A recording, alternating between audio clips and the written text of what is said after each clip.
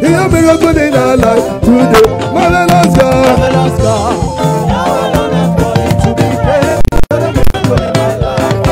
Marvelous God. Bishop David Oyedepo of Living Faith Church, also known as Winners Chapel, on Thursday broke the ground for the building of what would be the largest church auditorium in the world. The proposed building, named the Ark, when completed would have the capacity to contain 106,000 people. This will break the record already set by Dunamis International Gospel Center, Abuja, with 100,000 capacity Glory Dome. Interestingly, Dr. Paul Enenche of Dunamis is one of the spiritual sons of Bishop Oyedepo.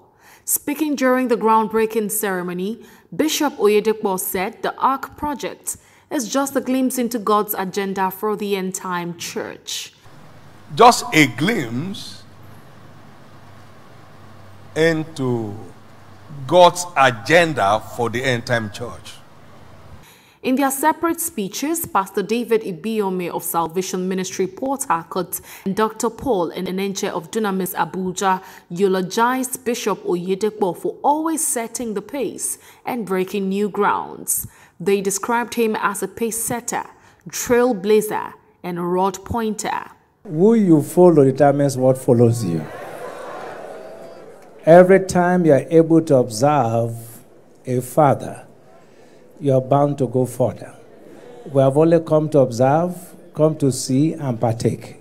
God bless every one of us. We want to thank the Lord for the privilege of having a father who is a frontliner and a road pointer and a trailblazer and a pace setter. We know what to do because we see what he does. Thank you, sir.